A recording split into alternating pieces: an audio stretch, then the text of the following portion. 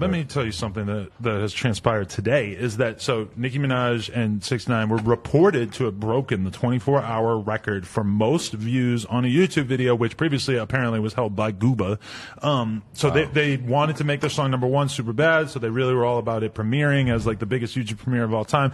And then it comes out today that YouTube says that it does not actually qualify as the most views of all time in a 24-hour period because he spent so much money promoting the video via ads. So when there's a huge percentage of the views that are coming from ads that you buy on YouTube, it doesn't count as actual full plays. Genuine views. So you're talking about like when let's say people are watching this video and there's an ad for the video and then you could click onto it.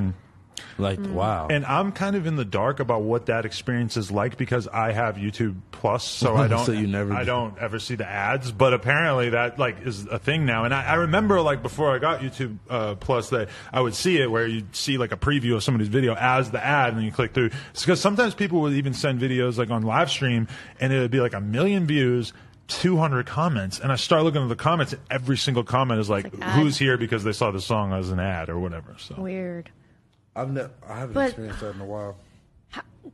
I mean, okay, so if this ad thing was going on before, obviously, they made this song, then why now do you think that they're cracking down? I think it's an issue of percentage, like so many of the views, and I forget, there was another situation with this where like some Latino artist, do I say Latino, is that appropriate? I think Latin. Latin, there you go.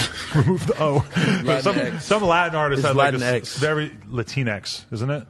Something like that. Latinx. Latinx. Lil Dicky said Latinx on the show, didn't he? He did.